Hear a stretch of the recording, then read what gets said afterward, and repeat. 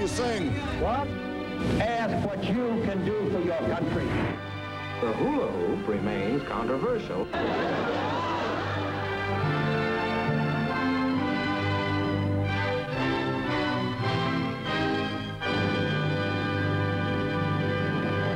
I can't let myself be concerned with an actor's personal problems. My job is to write... You said I didn't read my one dramatic line with conviction. Well, I'd like to try it once more. Not a move, Mr. Hammond. This isn't a squirt gun. I want to make sure you sit quietly during my brief performance. See if this isn't an improvement. Listen closely to this reading. I'm going to kill you. He says here that it's an unimportant little role and that I'm a very unimportant little actor. He says I can't wear long pants because I'm the perennial juvenile who never grew up. He'll regret this as long as he lives. The golden age of television will present Jackie Cooper, starring in Curtain Call, with Barry Atwater after these messages. Renowned orchestra leader.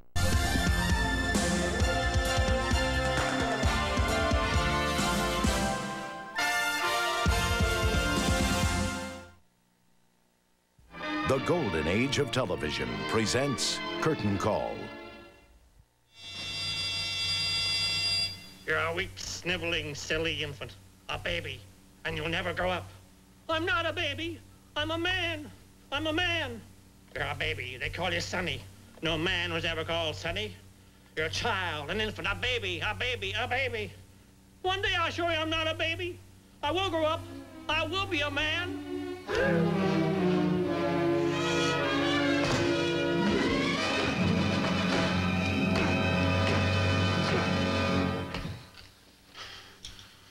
Oh, I'm sorry, Doctor. That was silly. Quite uncalled for. It was a charming performance. Really charming. Well, that'll do for today, Ryan. Thanks very much. Doctor, have you ever noticed how much the plays of Punch and Judy resemble those of Shakespeare? No, I haven't, Mr. Shade. Hate is always violent, love always passionate, humor always uproarious. Nothing settled, really, about Shakespeare. Or about puppets. Roscoe Hammond's not only a top critic, he's an authority on Shakespeare. Now, I wonder what he'd think of that. Can I have a match, Doctor? Yes.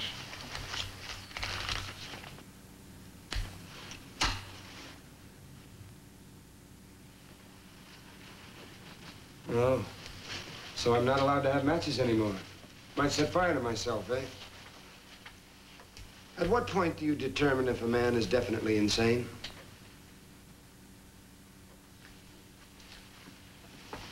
May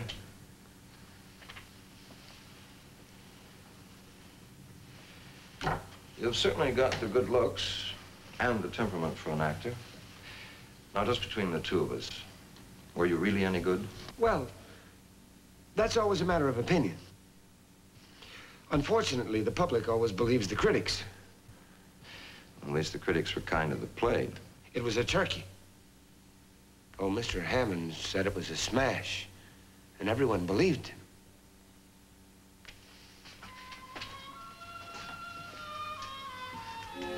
He gave it a rave notice. Rave notice. A rave notice. Say, listen to this, listen. High praise from that miserable old buzzard, Roscoe Hammond. Farewell drink rises off the ground like a great gaudy balloon and stays up all evening. Oh, isn't this thrilling? Listen, listen. He called me an adorable gammon. I'm not exactly sure what that is.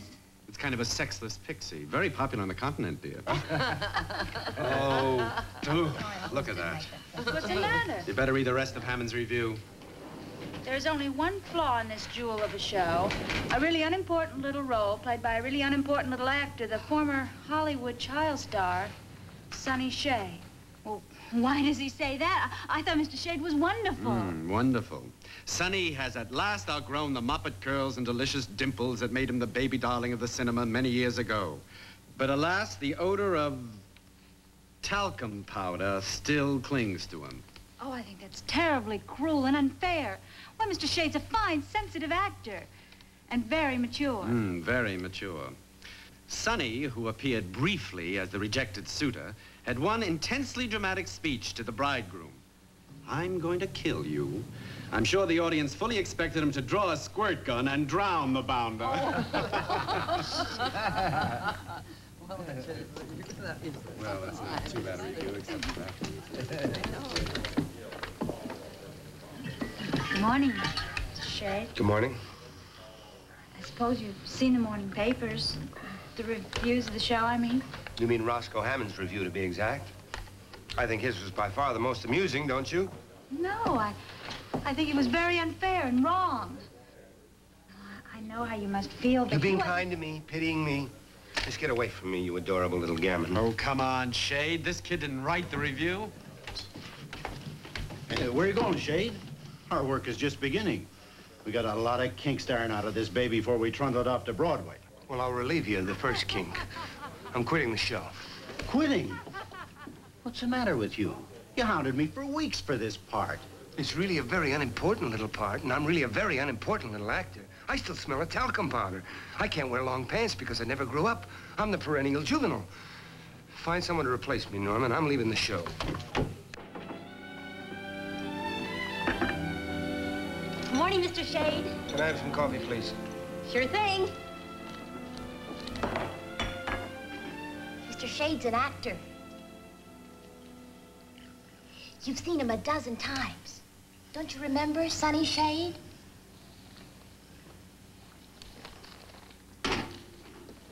Hey, Mr. Shade, I saw you on television, a movie you did when you was about 7 or 8 years old. You was a good actor when you was a kid.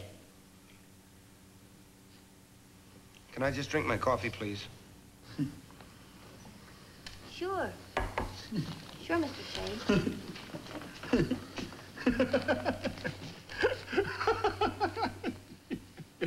That's just the kind of swill I'd expect pigs like you to appreciate.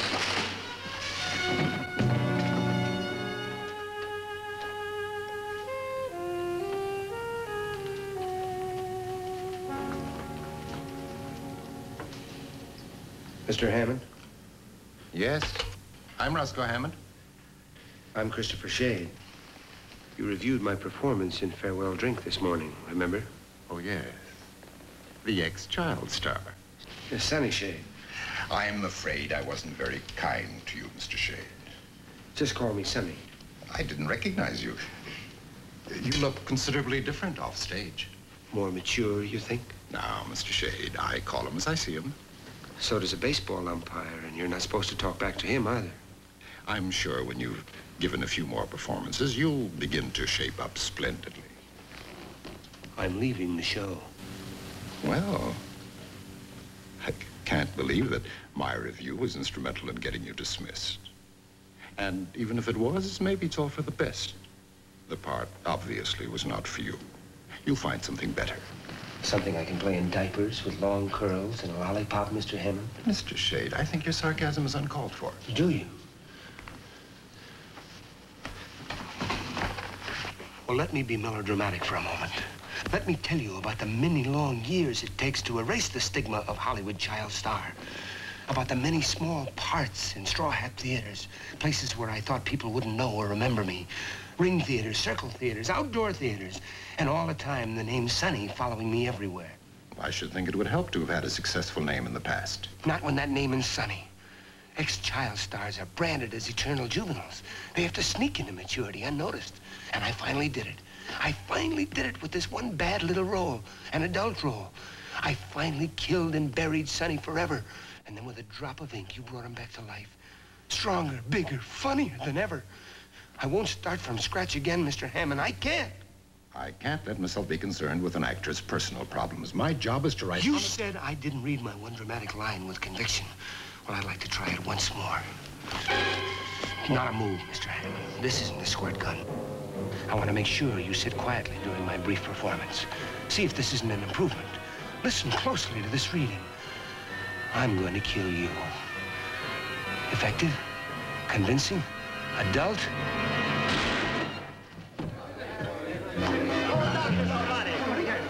What's in the second cell?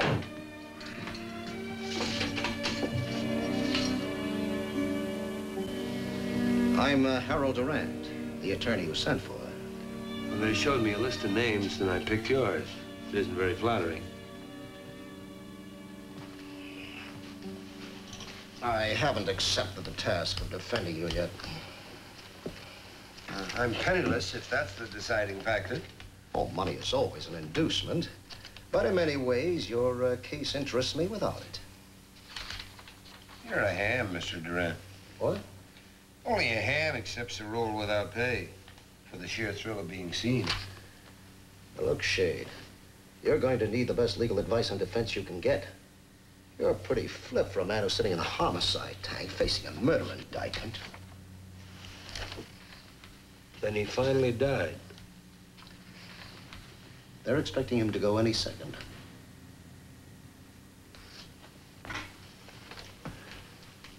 Strange. I hadn't stopped to consider it. Christopher Shade, a murderer. Not just murder, premeditated murder. That's the toughest kind. What kind is easy? For me, extenuating circumstances, insanity, crimes of passion. Temporary insanity? Not temporary, total. In your case, it couldn't possibly be temporary. It had premeditation written all over it. You went back to the theater and took the gun from the property room. Then you went out on the prowl. One of the first things the police did was check the gun out. But it was only a prop gun. I wanted to frighten them. With real bullets. You bought them at a sporting goods store right after you took the gun. I'm tackling a pretty hopeless situation if I decide to defend you. What are you sitting there for? I don't believe I'll need your services, generous as you are in offering them for free. I always say you get what you pay for. Officer? Yeah? I'm leaving. The golden age of television will continue in a moment. The golden age of television. This time I'll kill you! You die now! I'll kill you! Kill you! Hey, what's the matter with you? Nothing's the matter. What are you hiding there? Nothing. Come on, step aside. Get away from me. Come on, I said Get step away aside. from me. Come on.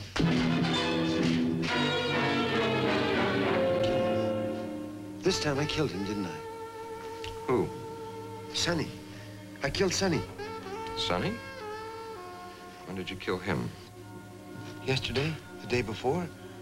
Recently, anyway. It was in all the newspapers. That's why I'm here. I killed Sonny. You didn't kill a child. I did. Why do you say that? Oh. Well, you knew him as Christopher Shade. I knew him as Sonny. Look, Doc, he's Christopher Shade. That's ridiculous. He was a child. I had to kill him. He haunted me all my life. That's justifiable homicide, isn't it? I think you'd be more comfortable in the hospital. Let's go up there and we'll talk, huh? Yes. Yes, I'd like to talk to somebody who understands. You can't imagine what it's like being haunted by delicious moppet curls and darling little dimples all your life, can you? Children never let you grow up, you know. They keep dragging your past out in front of everyone. Can you understand that? Yes, I can understand that.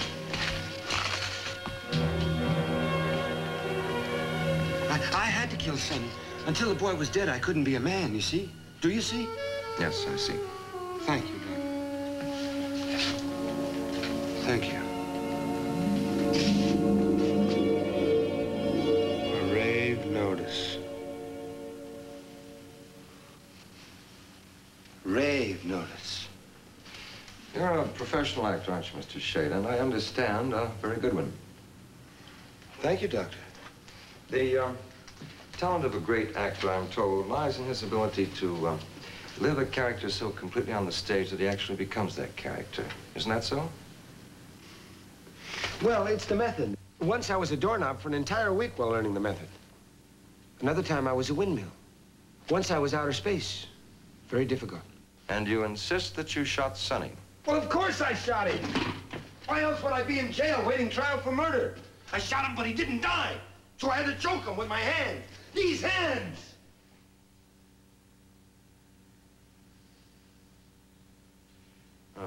Sit down, Mr. Shade. I know this has been quite an ordeal for you, but I wonder if you'd be good enough to try one more test, the word association test. You'll probably become very tired taking these tests, and we have a lot to try, but In this one, if you'll just give me the first word that occurs to you after I give you a word. All right? Blue. Sky. Club. Member. Bonnet. Baby. Powder. Bullet!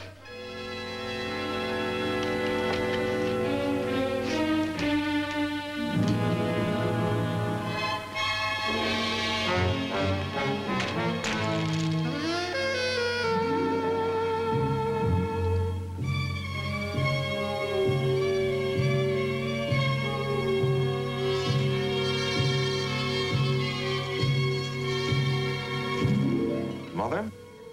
Gentle. Evil. Harm. Chair. Table. Boy. Man. Gun. Kill. Dr. Aiken, I'm Carl Block, Assistant District Attorney. How do you do, sir? Sit down, please. Thanks. What's the answer on this fellow Shade? Well, I phoned your office. I told them I have nothing to say yet. Our office is being needled. Now, we've got to know whether to get out an indictment or commitment papers. We've got to have some action. I've tried test after test, Mr. Block. More than I usually employ. I'm still puzzled. In many respects, he's extremely lucid. Only he manifests one quirk, one aberration. And that quite violently sometimes. Well, let's see for yourself.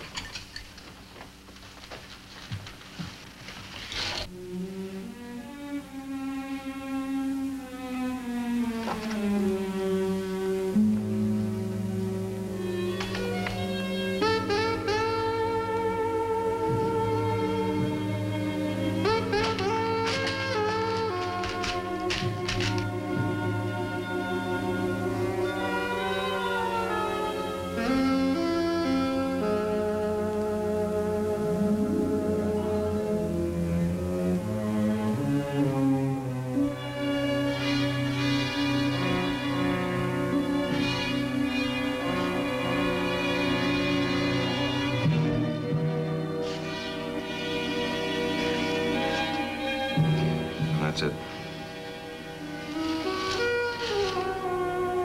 So you pick out the 2 pictures you like best.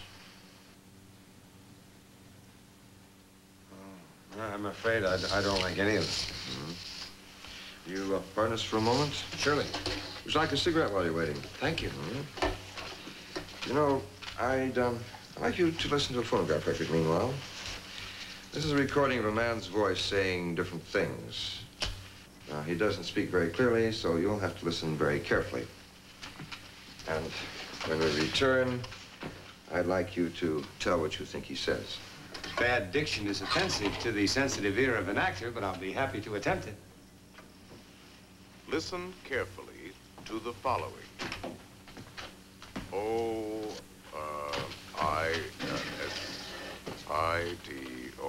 You see, somewhere along the way, Shade lost his identification. In trying to destroy the memory of a childhood, he assumed that he destroyed the child.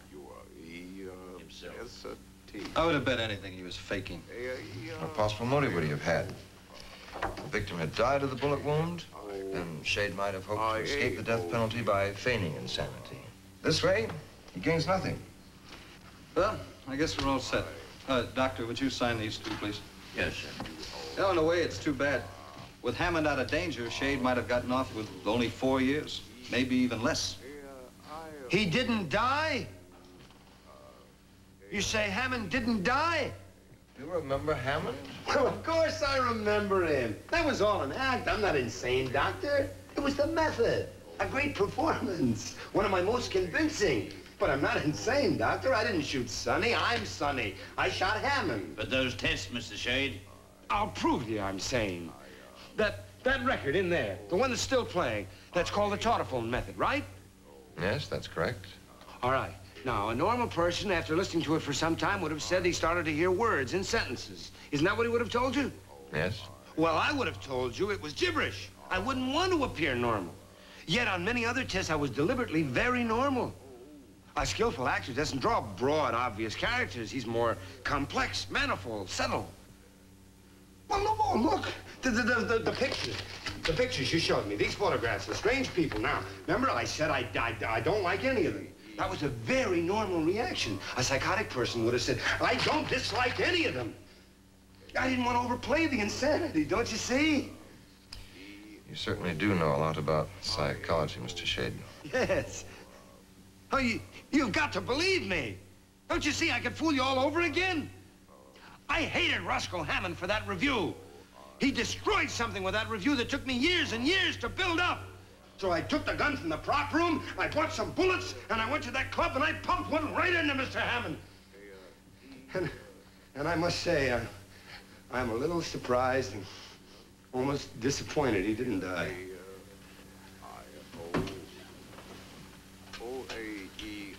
I'm sorry. He did die that very evening. Oh, no. He's not alive? No, Mr. Shade. And you're not insane. But the papers, the affidavits and the commitment, I heard you. You signed them. Wrong again. We signed the indictment for murder. You tricked me. You fooled me. But I don't understand. It was a great performance. It was subtle, skillful, and convincing. I'm sorry it wasn't convincing enough. It wasn't a great performance. So, Hammond wrote the truth. I am a perennial juvenile. I never did grow up. I never can wear long pants. But I finally killed Sonny. Just as sure as I killed Mr. Hammond.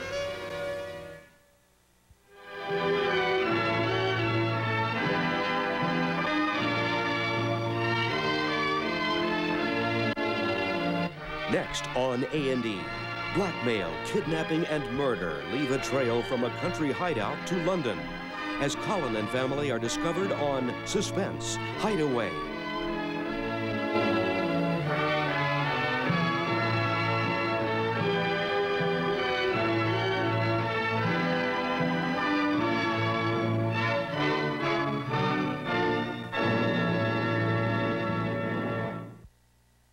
He thought of war as an exciting game, but after 19 months in the desert, all he had to show were 2 fistfuls of sand. The demise of the African campaign shattered Rommel's trust in Hitler and the Nazi mission.